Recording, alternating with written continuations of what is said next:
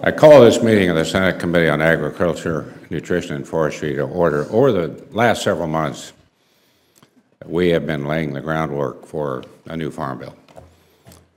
And as chairman of this committee, I have repeatedly said we must listen to our farmers and ranchers first and growers. And that is exactly what Senator Stabenow and I have been doing, and we will continue to do that. We are well into the process of collecting the advice and counsel of farmers and ranchers and growers, those for whom this farm bill tolls and is meant to work. And we will continue to conduct a thorough review of the farm bill programs that provide certainty to those across the country who are facing very tough economic times. We're in a rough patch. In these tight budgetary circumstances, unfortunately, we had no choice but to find ways to do more with less, to make every dollar count when seeking to provide assistance to our producers. And throughout this process, there is one word that I am hearing in nearly every farm bill hearing, summit, meeting, roundtable, whatever we attend, and that is trade. Trade, trade, trade. Well, first crop insurance, but then trade, trade, trade. I've worked on 6 farm bills. Don't know anybody else that has asked for that task, but this is number 7. I can tell you that each one is unique, but one thing has not changed. Whether you are an apple grower in Washington, a dairy farmer in Wisconsin, or a cattle rancher in Texas, you need a strong and reliable market to sell what you produce. That's absolutely essential. That is the benefit of farm bill trade programs. With an excellent return on investment, these public-private partnerships help the full range of our producers, from commodities to specialty crops. Programs like the Market Access Program, or MAP, allow producers to partner with the department to market and promote their products to all corners of the globe. For example, in 2015, the California Walnut Commission used MAP funds to support efforts in India to promote the health benefits of walnuts. In that year, shipments to India increased tenfold. Just think of that. Another farm bill export program, the Foreign Market Development Program, partners with the Foreign Agriculture Service and U.S. agriculture cooperators to promote our commodities overseas. Example, in Egypt, the U.S. Wheat Associates have utilized the Foreign Market Development Program to promote U.S. hard red spring wheat to be used as a pasta ingredient.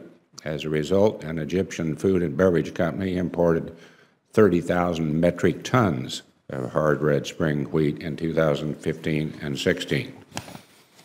They need to do it again this year.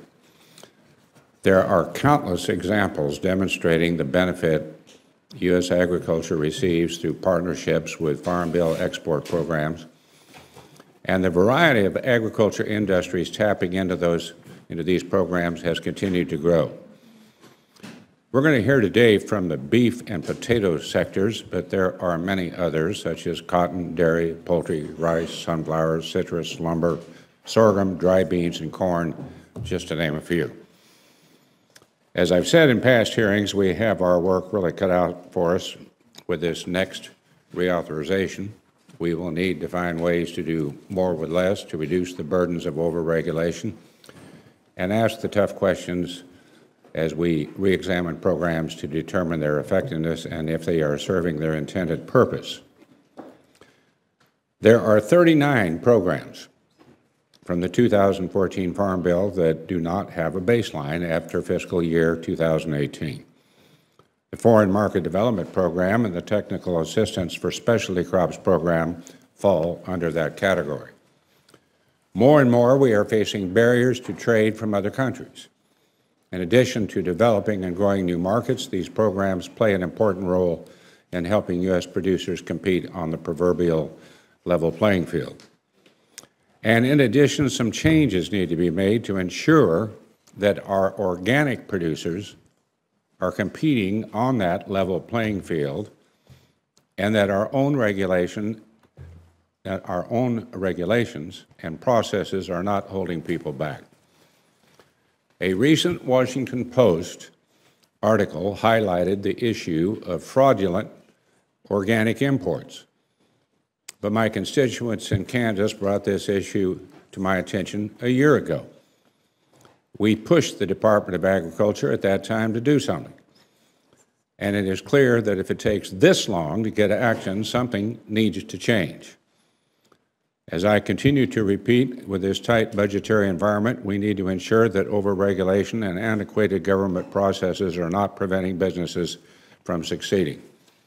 Farmers in rural America can choose organics, not necessarily because they believe there is anything wrong with conventional production, but because they recognize organics as a value-added opportunity.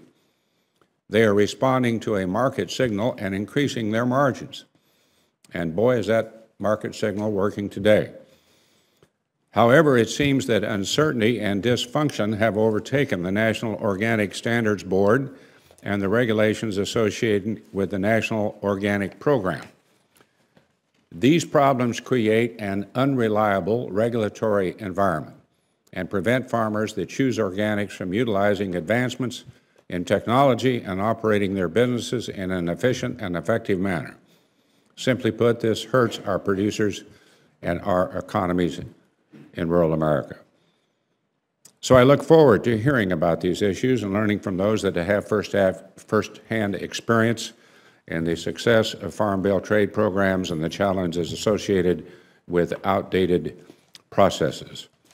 With that, I recognize my pleasure and privilege to recognize the Senator from Michigan, Senator Stabenow.